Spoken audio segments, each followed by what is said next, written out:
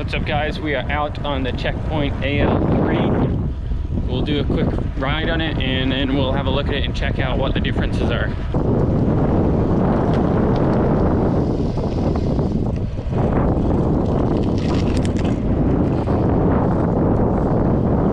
So it's gonna stay inside the city, do some rip around and some back streets and try and get some kilometers in.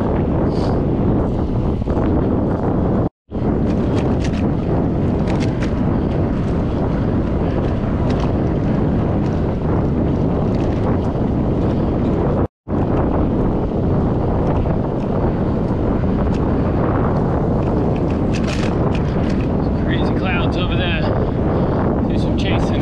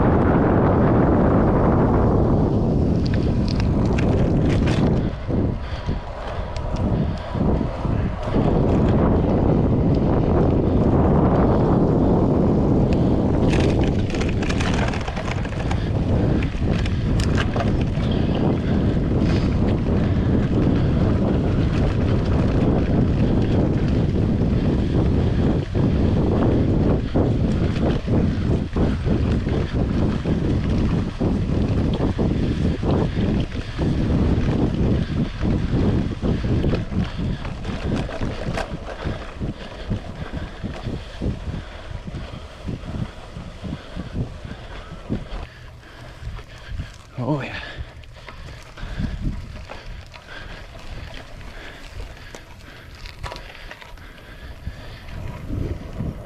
The AL3 and any with the checkpoint line are really made to go anywhere. That lower bottom bracket, longer wheelbase, makes it really manageable over bumps and rough stuff. Just means your wheels are always on contact with the ground and you never feel too tippy on it.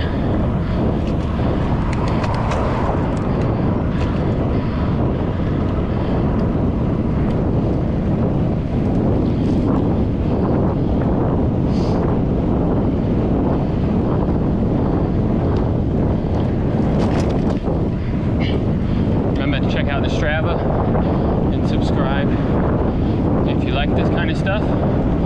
Hopefully again the audio is good. Let's go down this back lane.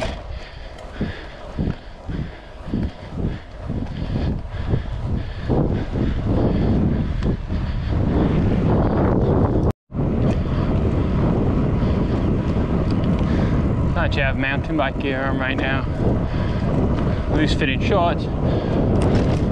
That's kind of a nice thing about the gravel bikes is you don't have to dress so serious. We're turning a lot more than we normally would on road bikes, taking shortcuts.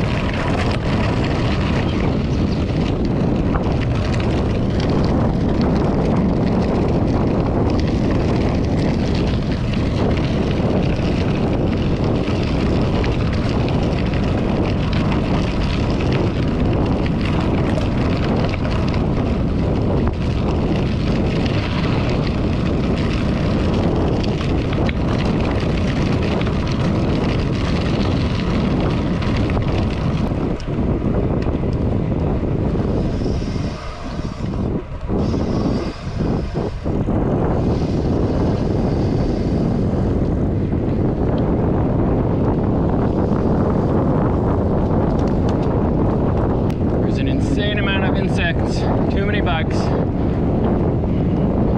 Yeah.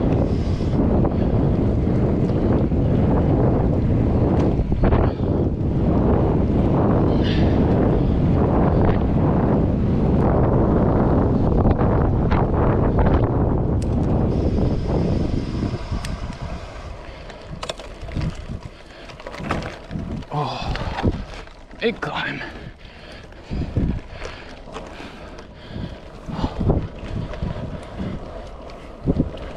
Uh-oh. Hope we don't come back down that. It's into a mud hole. And, oh, okay.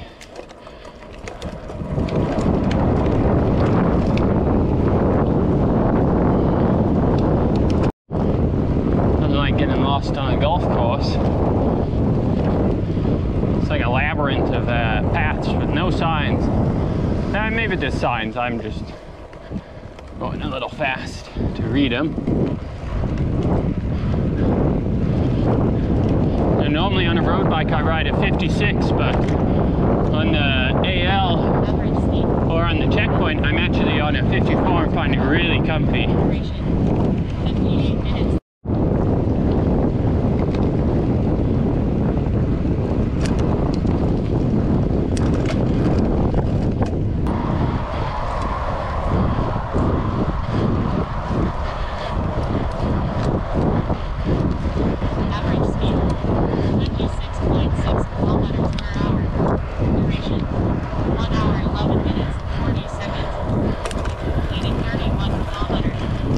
Alright guys, that's 42K, part of the Trek Century Challenge. We'll finish up the review tomorrow with Checkpoint. Yeah, so let's just snap that.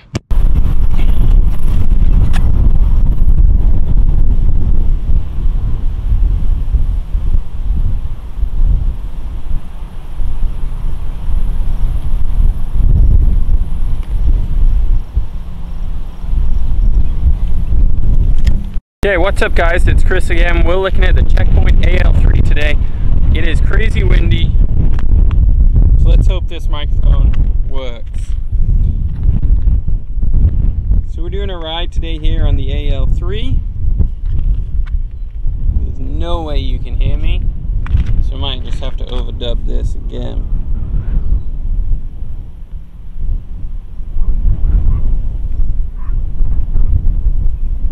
So what I like about the Checkpoint series is they have 3 frames.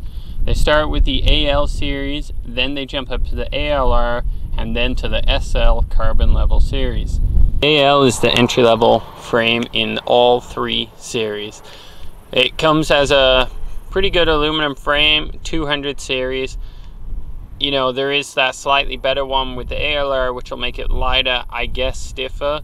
But it still has a carbon fiber front fork, disc brakes, and a good gear set to match up with gravel requirements. You do get set up with a cable disc brake here instead of the hydraulic, which you can go to on the next level. Soar, part spec, crank, cassette, everything's matching, which is nice.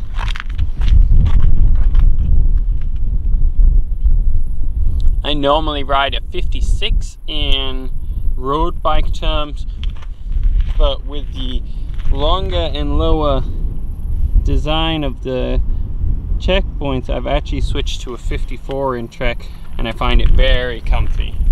And with the AL series, you actually get the Bontrager R1 700 by 32 tires on it. So instead of the actual gravel specific GR ones, they are just putting the beefiest road tire they have.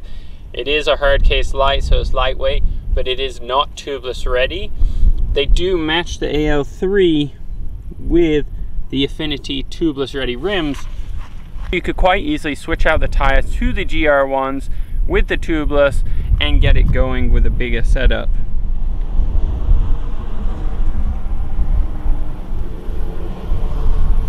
I personally enjoy the way this feels. It's fast for city commuting, entry-level road biking, and you can gravel bike on it. I have rode the ALR5 and it too is a little bit softer, just absorbs the bumps a little bit more, but the 32s do take a bit of a beating and they hold up pretty well themselves. So we will head back to the shop tomorrow and we will look at the ALR series, and we may have an SL, but I'm not 100% sure. So let's skip forward there.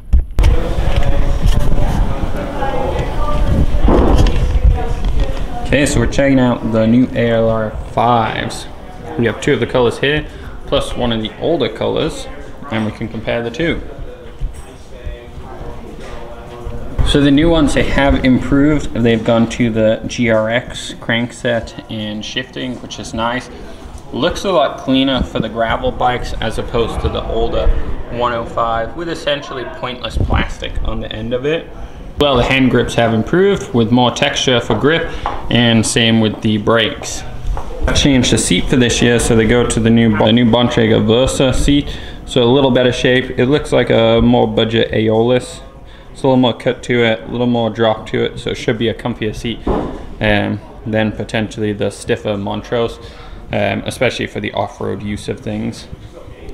Same tires, but both really nice color schemes.